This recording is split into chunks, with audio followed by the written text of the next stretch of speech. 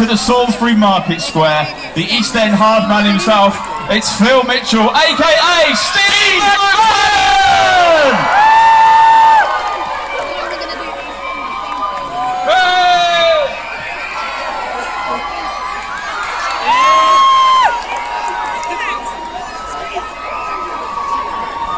Welcome, Steve. Welcome to Salisbury. How are you?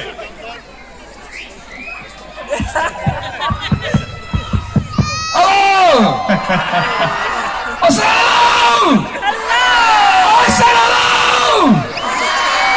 That's better. Thanks for a lovely welcome. It's lovely to be here. Oh, I'm a bit scared now. Welcome to Salisbury, Steve. That is a welcome. That's what you call a welcome. You've woken everyone up now. 14,000 people. Thank you so much. It's fantastic. Have you been to Salisbury before? I have, yeah. I came here years ago to a nightclub called Churchill's and had a good night. Oh. Churchill's? Yeah! I've got to say something. Hello to Sophia and Maisie. Hi, Sophia and Maisie. Friends of mine. And have you been working today? Have you been filming this week? Yeah, I've been in the. I was in the Queen Vic at 3 o'clock, and we were filming New Year. New Year, we were filming. You're filming New Year already? That was the last of it. We filmed it today. Finished it at 3 o'clock, and I'm straight in my car. Come here. In the can. In the can. All right. Listen, you've been what, the longest-running soap star in EastEnders? Is that right? Since 1990? No, unfortunately, Ian Woodgett. Ian Beale. Who likes Ian?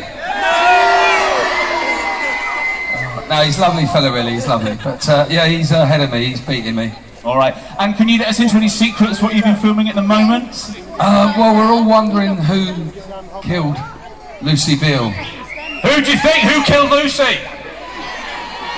Ian? Oh, that's terrible, isn't it? No, really, me and Tish, who plays Sharon, we were talking about it today, and we don't know.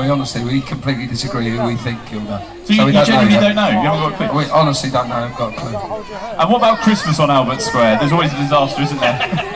Sorry, Christmas I'm not very busy. All I do is eat Christmas dinner. But New Year's Eve is going to be fantastic for the Mitchells. We have, well, tears and drama, and it's really good.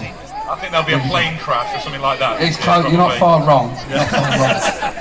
Well, listen, you've got a lot of fans here in Salisbury. We're really excited to see you, aren't you? Thank you.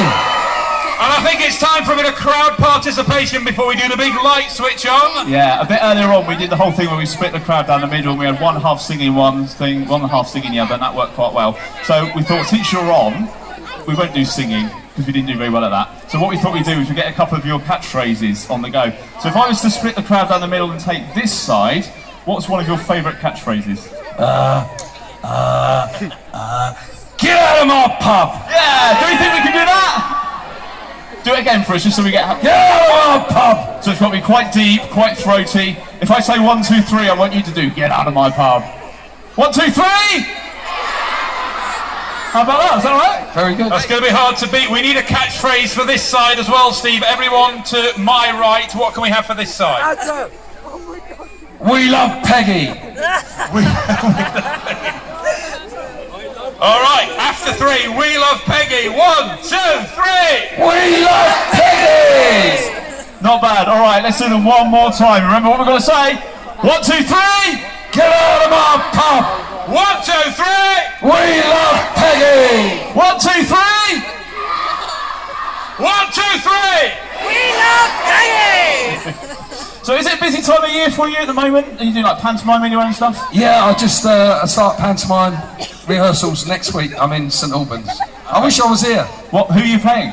A character called Flesh Creep. No one's ever heard of him. Flesh Creep. There we go, ladies and gentlemen. I'm the baddie. He's behind you and all that. Well, listen, thanks so much for coming to town, Steve. I think we are probably getting ready for the big countdown. The 2